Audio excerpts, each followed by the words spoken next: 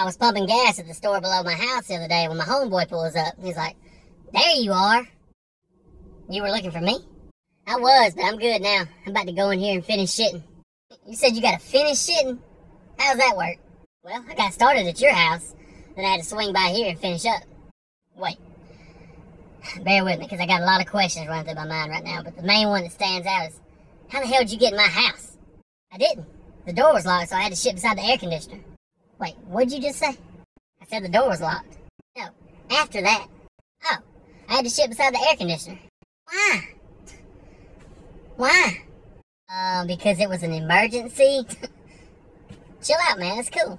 No, fuck that, it's not cool. Well, what the hell was I supposed to do? Shit your pants. Okay? I don't know. Anywhere but my fucking yard.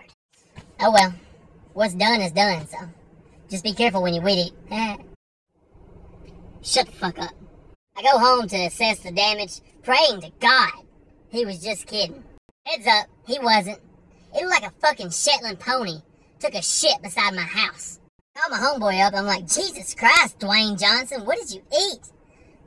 This is a lot of doo-doo. I mean, you had to finish at the store? There was more than this? Oh no, that was it. I just had to clean myself up at the store. You mean you drove all the way to the store without wiping your ass? Oh, you a nasty motherfucker. So, what did we learn? Sometimes when you try to throw your shit off on somebody else, you end up having to sit in it for a little while. So, oh, no shit in my yard.